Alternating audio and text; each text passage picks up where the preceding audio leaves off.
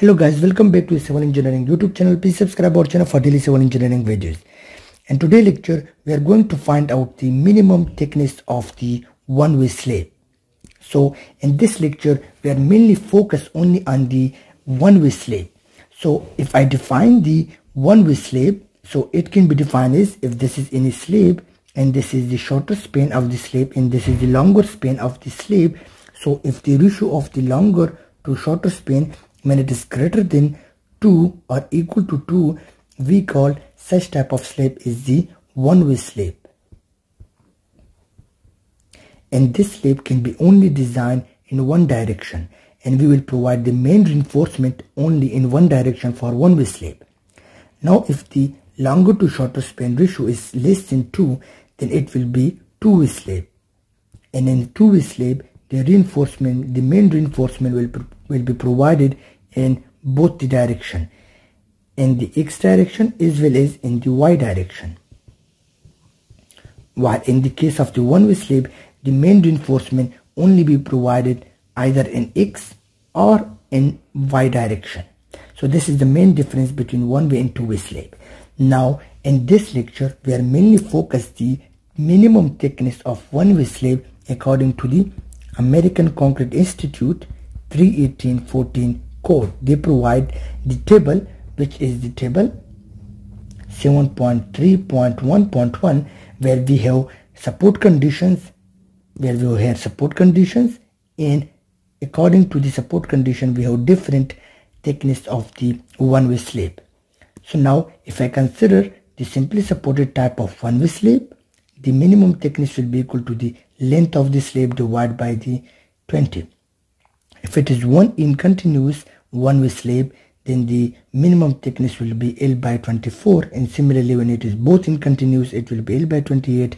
When it is only cantilever, then it will be L by 10 respectively.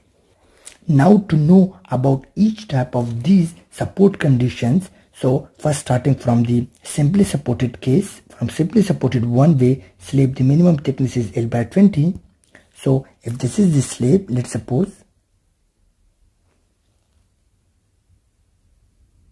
this is the slab and this is the length of the slab. So we will have, this is a one-way simply supported slab because it is supported only by these two supports which form the slab and simply supported. So there are only two supports provided on each side.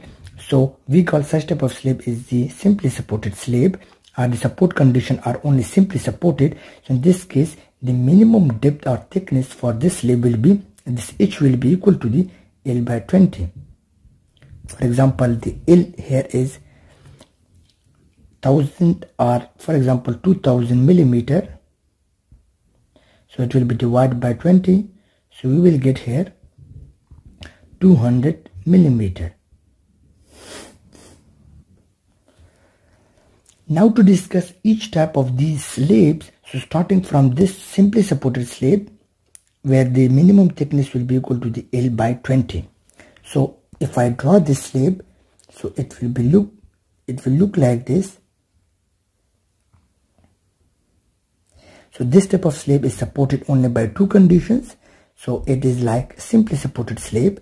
So in this case, if this is the length of the slab, so the minimum thickness for this slab will be equal to the h. If this is the slab, so it will be equal to the L by 20, where L is the length of the slab.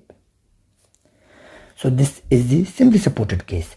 Now what is the one in continuous and both in continuous slab, where they are mostly making confusion during the selecting the thickness of the slabs. So I will explain it here on the next slide. So one in continuous and both in continuous. In this case, if we look to this diagram, so this slab, we have here one slab, we have a second slab, third slab or fourth slab. So we have four slabs here in this figure. So now starting from the one in continuous means that the slab is continuous at one end and discontinuous at the other end. That's why it is known as the one in continuous, because it is only continuous at one end. So if I look to this slab, where it is only continuous at one end. If we see, this end is continuous, while this end is discontinuous because there is support here and there is no further continuous of the slab. So this slab will be called as the one end continuous slab. One end continuous slab, and the thickness for this slab will be equal to the L by 24.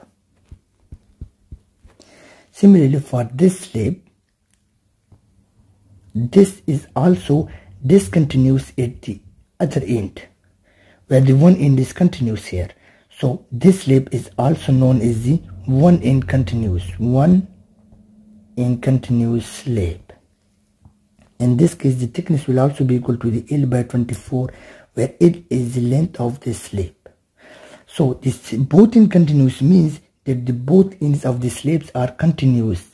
So if I consider this slab, so this direction is also continuous in this way, and also this slab is also continuous in this way.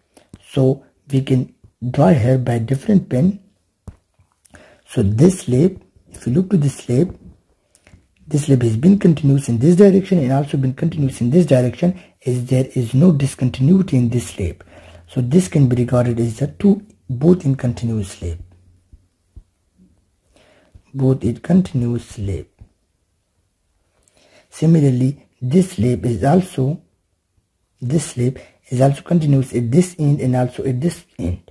So this is also both in continuous slab, and in this case, if this is the length of the slab, so the thickness for this slab will be equal to the L by 28.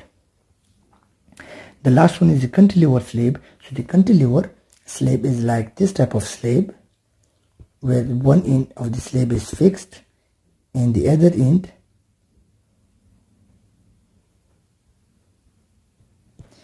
whereas the other end of the slab is being free. So this kind of slab will be known as the cantilever slab. If this is the length L, so the thickness of the slab will be equal to the L by 10. So this thickness for the cantilever slab will be equal to the L by 10, and it is a type of slab where one end is continuous and the other end is free. So hope you guys understand, and don't forget to subscribe our channel for daily civil engineering videos. Thank you for watching our video.